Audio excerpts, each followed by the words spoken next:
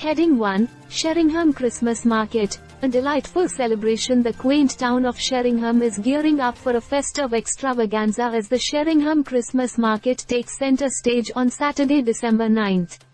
The air will be filled with the joyous sounds of carolers, the aroma of seasonal treats, and the vibrant colors of stalls adorned with holiday decorations.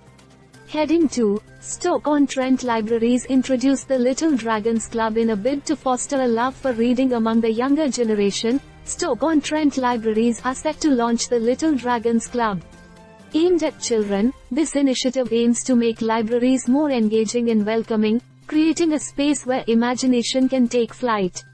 "We are so sorry to hear about this. We take allergies seriously," declares Northeast Bylines, emphasizing their commitment to ensuring a safe environment for all. This video explores the importance of allergy awareness and the steps taken by responsible organizations to address this critical issue. As winter approaches, the city of Leicester is gearing up to face wintry weather head-on. Gritters will be taking to the streets to ensure that road surfaces remain safe for commuters. This proactive measure aims to keep the city's streets navigable during potentially challenging weather conditions. The world of literature is abuzz with discussions as Heavy Metal presents a poll on the 1990s, inviting readers to engage in a debate about the most influential books of that era.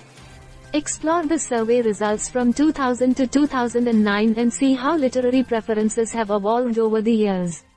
In the midst of festive markets, library initiatives, weather preparations, and literary debates, these community highlights underscore the rich tapestry of activities that define our localities. Embracing the spirit of togetherness, these events contribute to the unique cultural fabric of each region.